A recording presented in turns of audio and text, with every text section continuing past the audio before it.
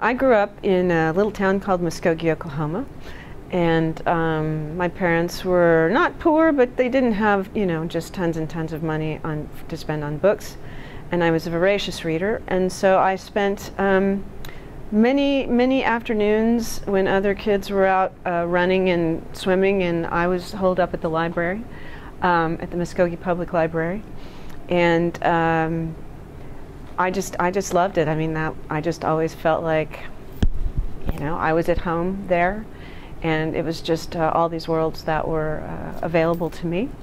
And librarians introduced me to some of my favorite books, and of course my aunt was a librarian, and she passed a few years back.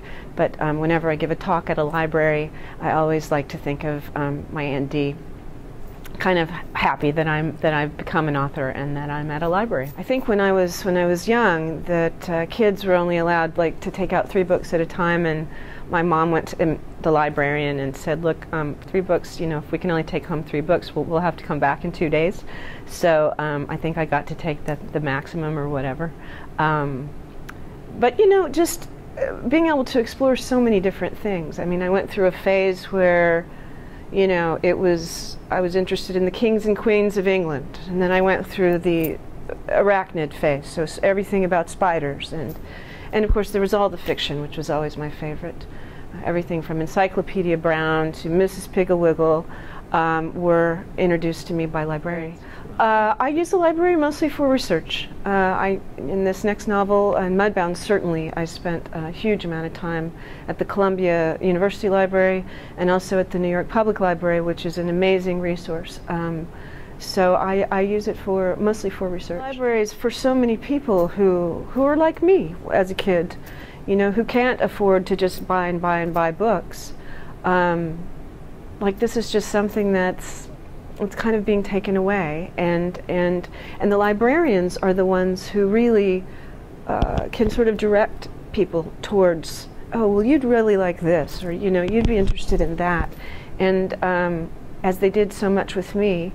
So I hate to think of there being fewer libraries and librarians. I'm completely against censorship of any kind. I think it's an absolutely horrific idea, and that would apply to not only communities that say, well, Catcher in the Rye is a corrupting influence on young minds, but also to things like these revisionist rewrites of Mark Twain, which is another kind of censorship. It's political correctness censorship.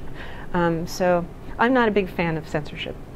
Well, I just finished a book, and I'm about to plunge into my 3rd novel, which I'm not really talking about a lot yet.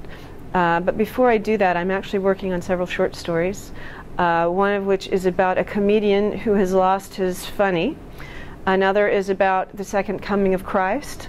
And the 3rd story is actually entitled right now, Naked Woman Walks into a Library. So takes place in a library. I'm just trying to keep my fans as confused as I possibly can. Yeah.